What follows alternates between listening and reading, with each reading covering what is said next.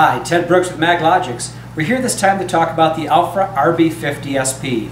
RB is rotobest, which is what Alfra calls this model of MagDrill.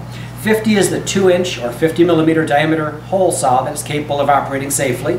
And SP is a switchable permanent magnet that you probably know by now from other episodes. Allows you to drill on thin metal like no other mag drill in the world can today. And of course doesn't lose power and fall off when the power goes out.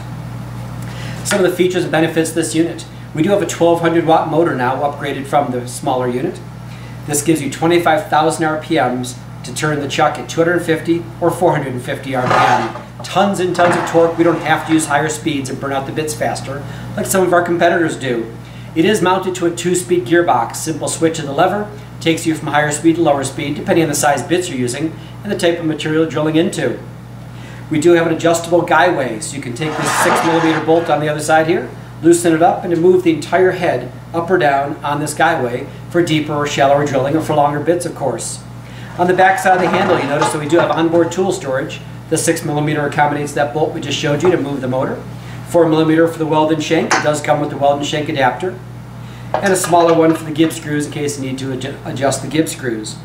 Simply popping off the circlip, pulling out this handle shaft and switching it over to the other side, popping the circlip back on, allows you to switch the handle from left to right operation.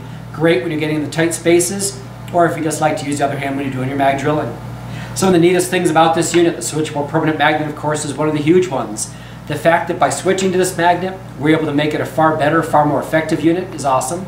But the fact that we're able to take about 8 pounds out of the unit may be my favorite. If you've ever had to use one of these vertically or upside down, you'll really appreciate only 22.5 pounds on a top-of-the-line, industry-leading 2-inch drill. It does have the same safety sensor system that its smaller brother does. We've done videos on that in the past. And it does have a lifetime membrane switch on the side, warranted for life. That's going to keep this motor operating for a long time to come. This does come with a weld and shank adapter because the motor shaft itself is an MT2. It's pretty standard in the industry type of shaft. So you're going to pop this weld and shank adapter in if that's what you want to use. Simply slide it in, line up this little black bar with this hole at the bottom you see right there, and just give it a bump. That should keep it securely in place. As you use it, it will get tighter and tighter into position and won't ever fall out on you. When you do need to remove it, we do come with a little chuck key remover. Slide into that slot, give it a little tap with a hammer if you need to, and it'll pop that chuck right out. What this black bar is for is to hold this shaft from rotating during operation. This shaft, of course, is how you get your through-the-bit coolant. A little quick connect and a coolant bottle hooks up to that and gives you through-the-bit coolant the most effective way to keep those bits cool.